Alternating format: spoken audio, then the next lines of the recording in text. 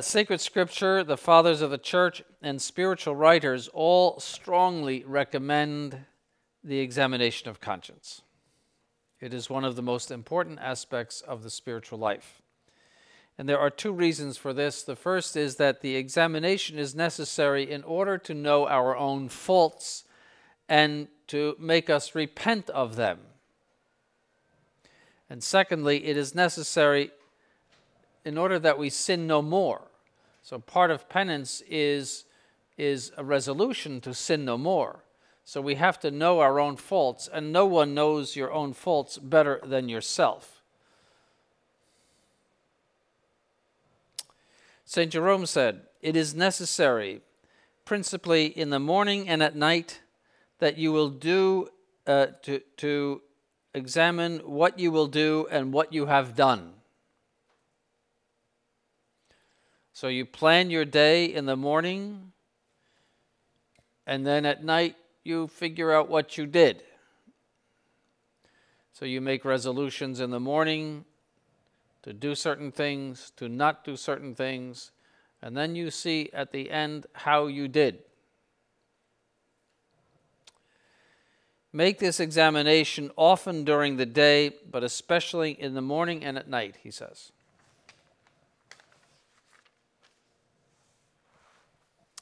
St. Bonaventure said, 7 times a day you should examine your conscience, considering and discussing very attentively how you have spent your hours before God.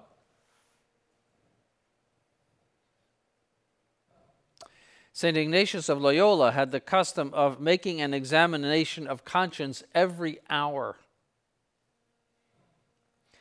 comparing hour to hour, day to day, week to week, month to month, to see in what he advanced and in what he had regressed.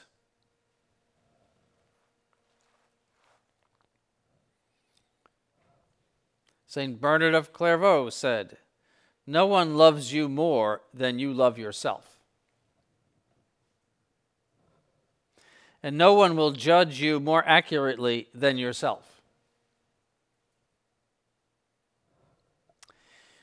Do a review of the night when you awake in the morning, and make resolutions in order to make good use of the day that is beginning. At night, examine yourself on the day that has passed, and make good resolutions for the night, that it pass in a holy manner. By using this means, you will become almost impeccable. St. Bernard of Clairvaux.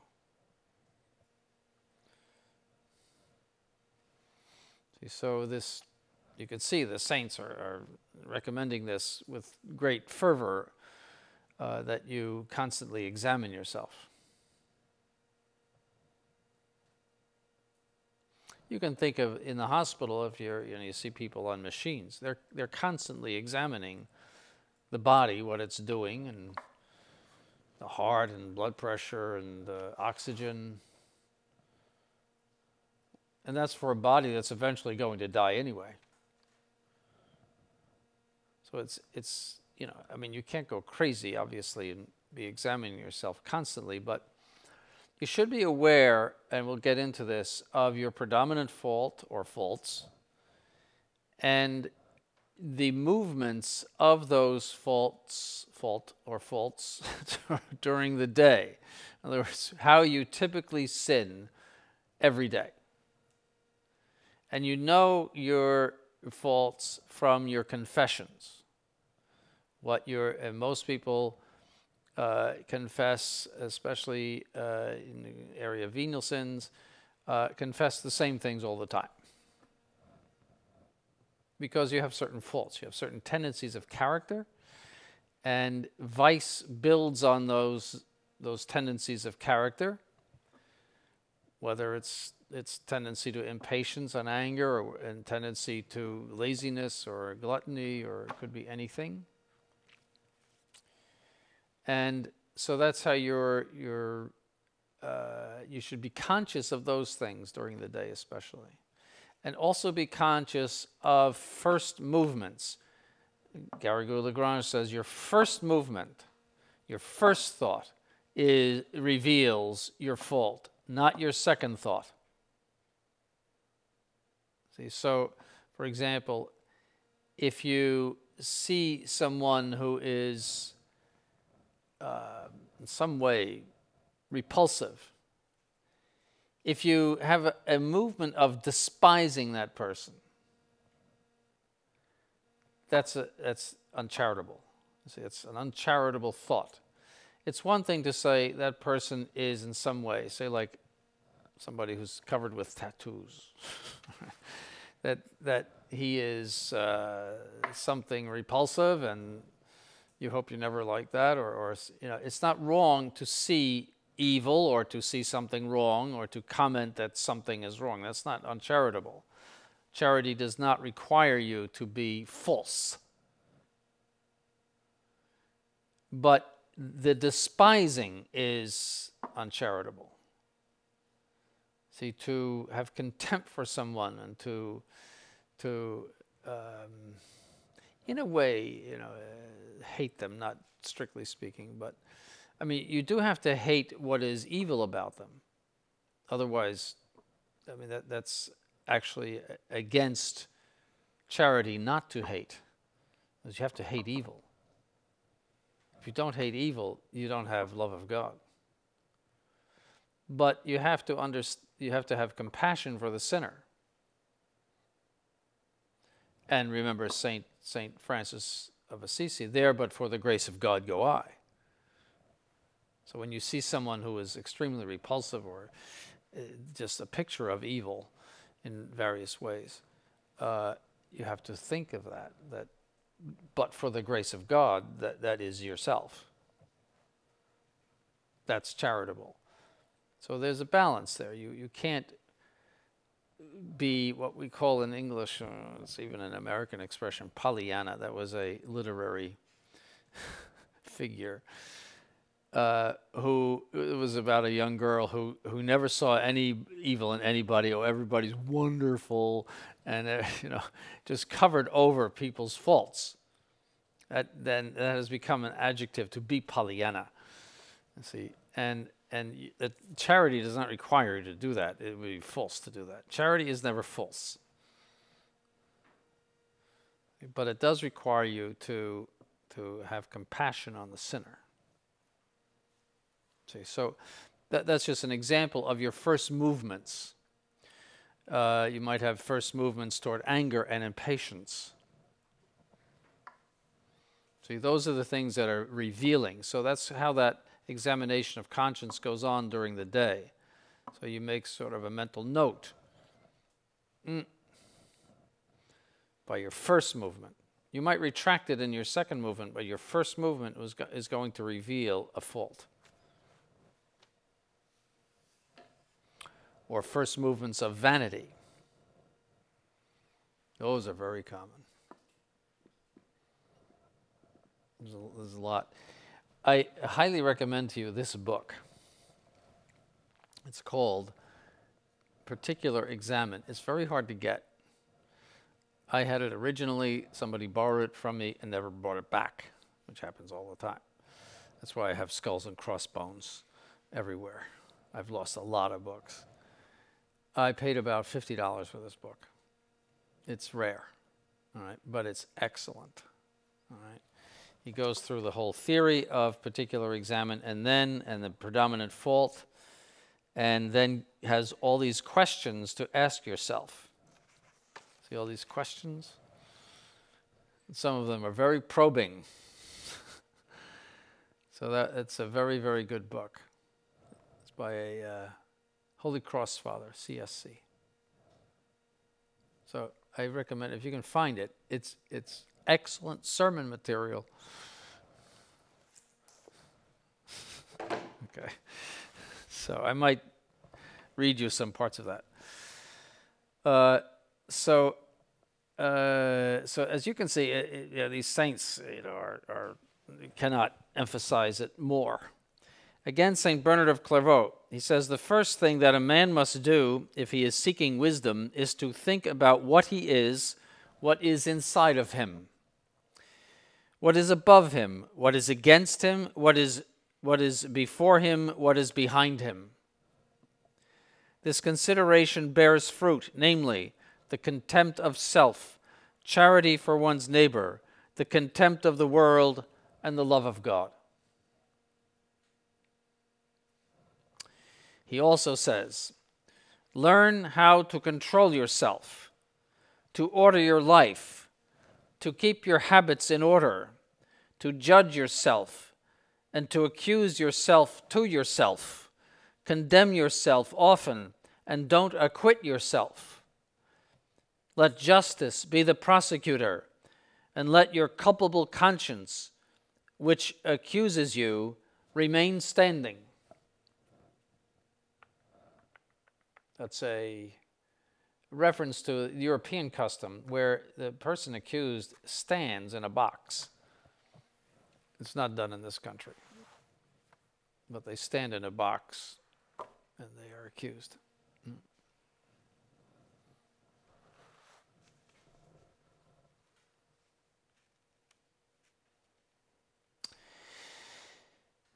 In a type of pulpit, that's what I mean by a box. In Russia, they keep you in a little jail as you're accused. So. In Ecclesiasticus, it says, before judgment, examine thyself, and thou shalt find mercy in the sight of God. St. John Chrysostom, let the mind sit down, and let your thought be a judge of you, of your soul and your conscience. Bring out all your sins in the open. Examine what you committed in your mind, and impose suitable punishments for each. Say to yourself carefully, why did you dare to do this? Why did you do this or that? But if your conscience flees from these things and curiously seeks after others, in other words, what others are doing and not yourself, the sins of others, that's what he means by that, say to it, I am not a judge of others. You have not been constituted to judge others. And in this way you will return to your own examination. If your conscience does not want to accuse you of your sins, but babbles and remains surprised, then strike it with a lash, tear it with a bloody flagellation, as if a prideful servant, corrupt with fornication, because these blows will not kill it, but will preserve it from death. Strong words. So if your conscience excuses you and acquits you, or if you fail to face your own sins, then get out the lash. That's what he says. Tear it. It's a false witness.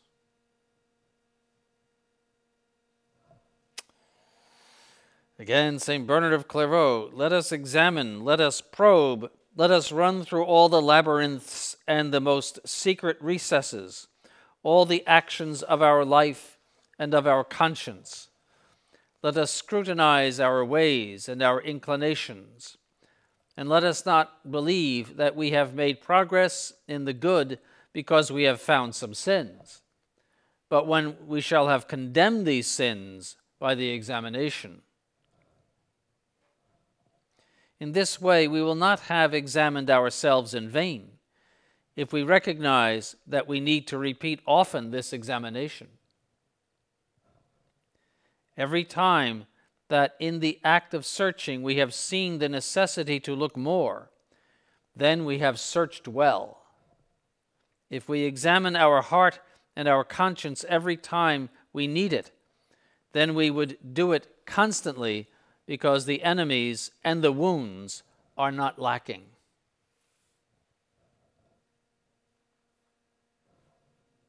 We'll stop there today.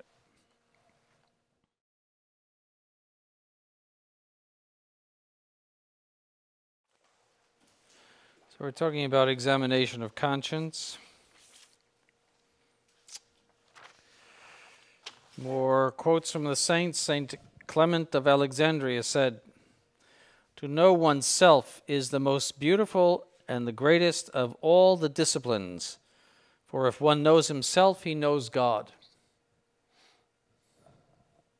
St. Augustine said, and this is a very famous quote of St. Augustine. He has a lot of famous quotes, but this one is, "O God, you are always the same. May I know thee, and may I know myself." And in Latin, it's this, "Deus semper idem."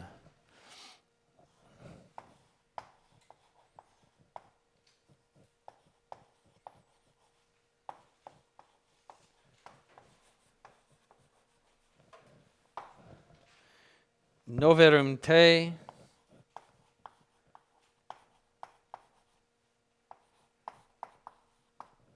noverum me.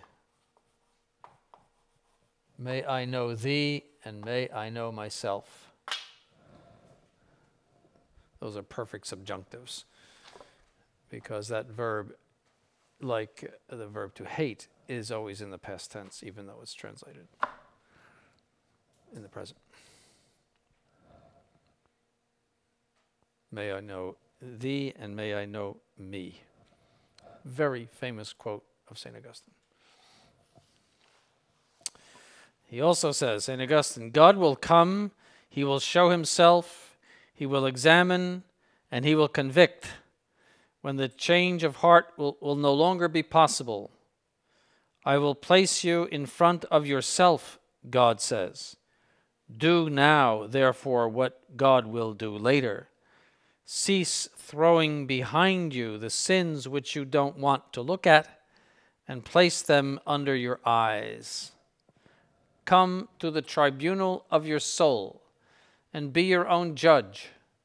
Let fear chastise you, so that the avowal of your faults take place, and say to your God, 'I know my iniquity, my crime is always before me.'" That's a quote from the Psalm.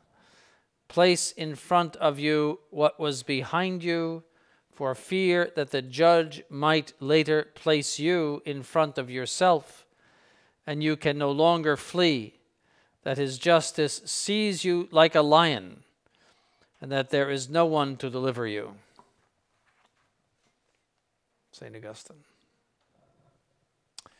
St. Francis of Assisi said this, "Who are you, Lord? Who am I?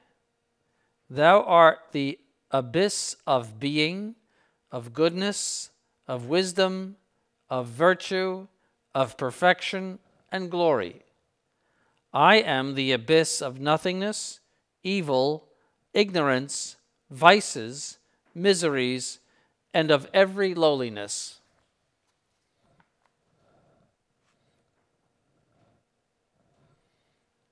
St. Bernard of Clairvaux. What would we do without St. Bernard? He always says something great.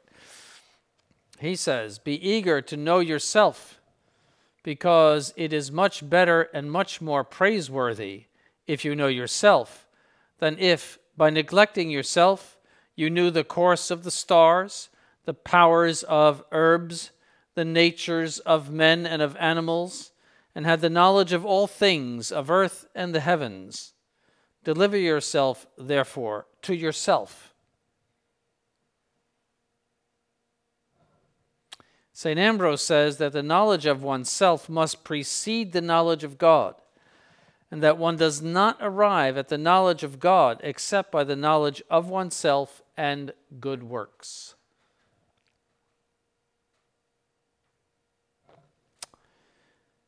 Now, there are two types of examinations, the general and the particular. The particular concentrates on one thing, your predominant fault. And the general concerns everything which you have thought, desired, said, done, or omitted during the day. So you do a general examination of conscience at the end of the day. But there should also be a particular examine, as they call it. And that is looking at that predominant fault.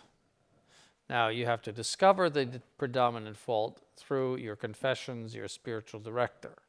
That's very much a part of the spiritual life, is to know your character and also your predominant fault. And very often the predominant fault will follow the character. So cholerics tend to have a problem with anger and impatience. Phlegmatics tend to have a problem with laziness.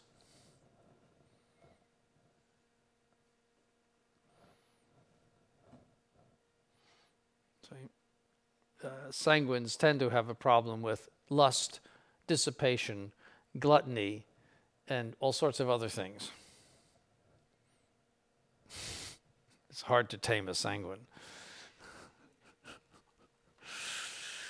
And melancholics have a tendency to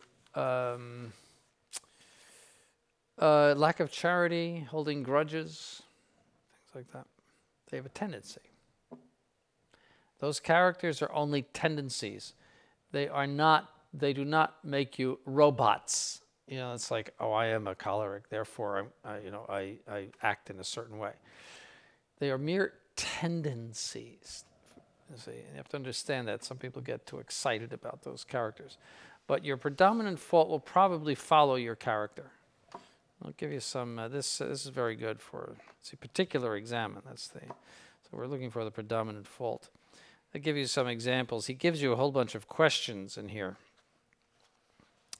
This is, now he divides pride into various ways of pride. He calls one the pride of superiority or authority. And then there's a pride of timidity. And then there's a pride of sensitiveness. A pride of complacency, which is vanity. So we'll look at vanity.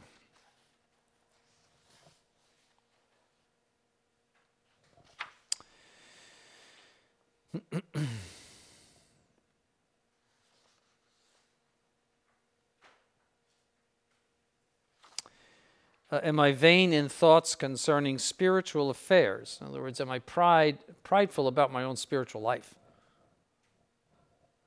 Am I vain in words in regard to spiritual affairs? So, for example, being vain about your ability to preach. Watch out for that. You know, some people preach better than others, and you have to watch out for vanity in that. Am I subject to vainglory? That means, do I enjoy being praised and flattered, and do I seek praise? These are all great questions. Do I seek the esteem of others in regard to spiritual affairs, where, for example, you might give out advice to people through vanity? Not if you're asked, or not if there's a good reason, but through vanity. See, a type of superiority. Am I vain about my piety in public prayers? See, so am I, some people are very, very pious, but they ruin their piety by staining it with vanity.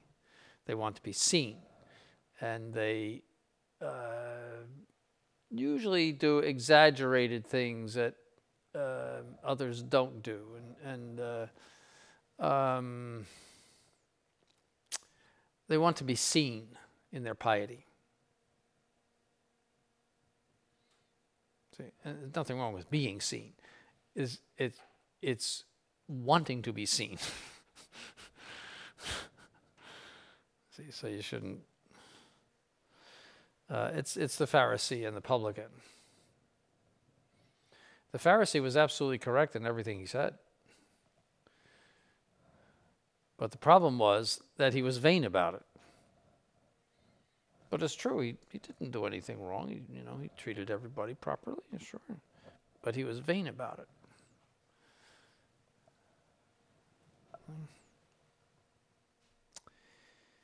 Am I vain about my rule keeping? Am I vain about my prompt, cheerful, generous, supernatural obedience? Am I vain about my charity? Am I vain about my mortifications of the senses, especially taste? Am I vain about any bodily mortification? Am I vain about any mental mortification? Am I vain about my avoidance of sin and imperfections? You see, vanity can get into all of these things. And it does, it's a danger for religious and priests.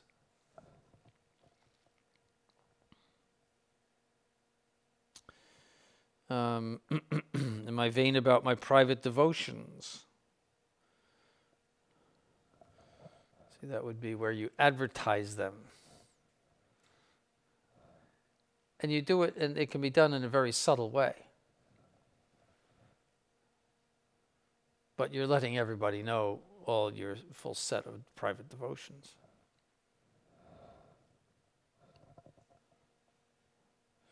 Has my piety made me odd? In other words, do I do odd things in my piety? I remember there was a, let's say, not a seminarian, but there was a man who, on the one hand, was very critical of priests. But when he prayed in church, he did this.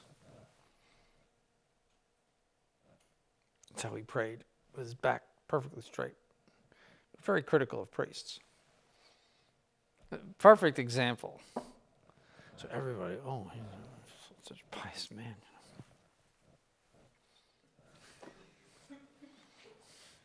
It draws attention. Anything that draws attention is bad.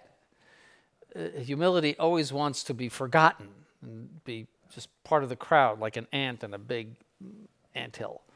That's what humility wants. You're a nobody. But vanity is always looking for the incense from everybody else.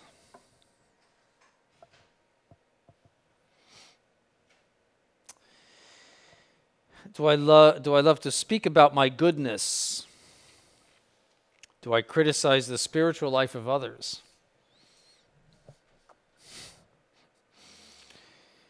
Do I find fault with the way others practice virtue? Am I prone to notice faults and to speak about them? Very common in religious houses. Do I misjudge others?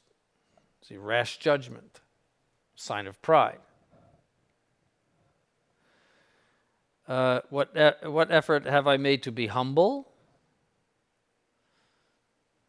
Do I give God credit for spiritual gifts and the use of them?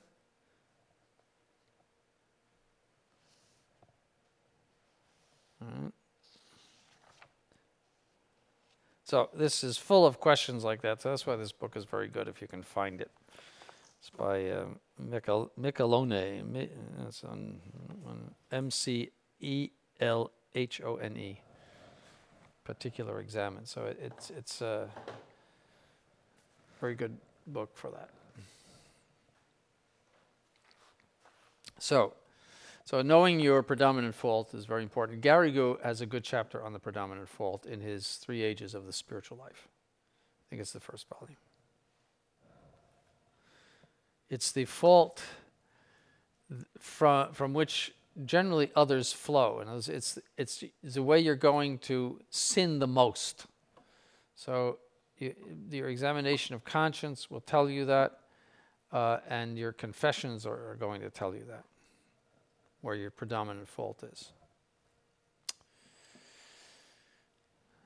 So it is necessary to do the particular examination, especially concerning those things which are closest to our heart, namely the predominant fault, the predominant temptation, because you're going to be tempted both by nature and by the devil in your weakest part. It's where you're most likely to sin. So the devil knows exactly. He knows more than the spiritual director. He knows exactly what your weakness is. And he's going to go for that. And also nature will go for it. In other words, just living life and the various stimuli that you are exposed to, whether it's food or could be anything.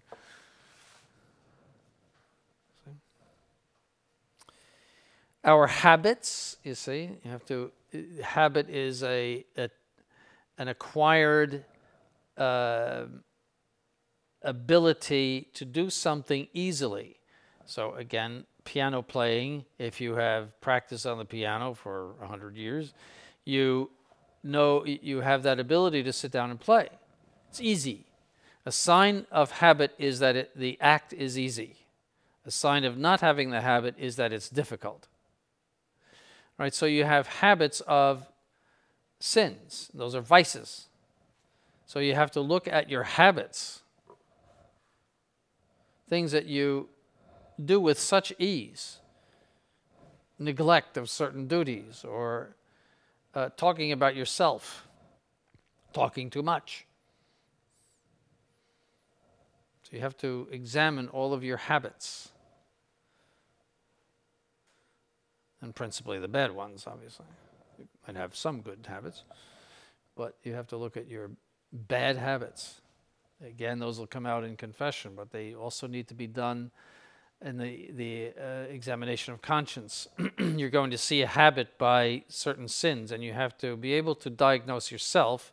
That's why you take ascetical and mystical theology, to diagnose yourself, where your predominant fault is and where you have these habits of vice. Those habits of vice must be destroyed.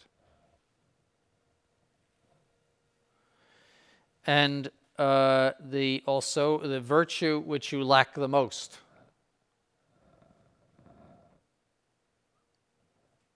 Patience, fortitude.